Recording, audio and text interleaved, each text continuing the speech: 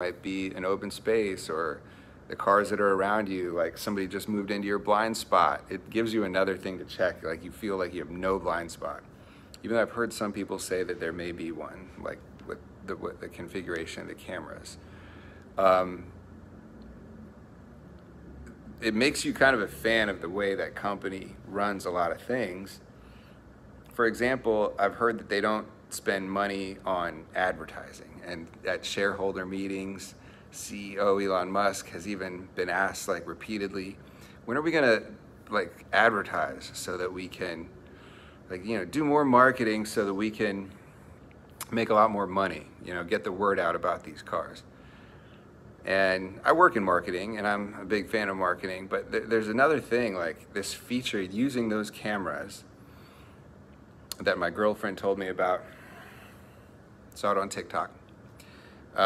You drive this car through a funeral, not a funeral, through a cemetery at night, and we never tried it in the day, but we went at night, and you see, instead of like the vehicles all over the place and just people passing, you see images like of various animals and people, like almost like ghosts, flashing in and out on your cameras, just to freak you out and make you have a little fun and a little bit of a thrill, possibly maybe when you first get the car, or when you're giving somebody a tour of it for the first time.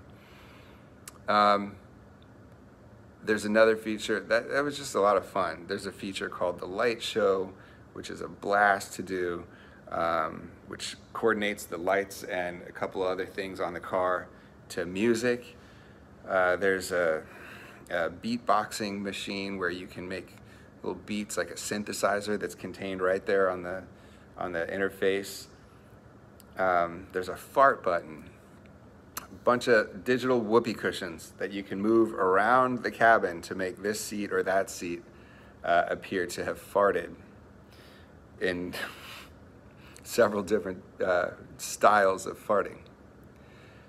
These features took clearly talented design teams and build outs and development, and it wasn't cheap. It's not free to say, hey guys, we got this car, everything works great.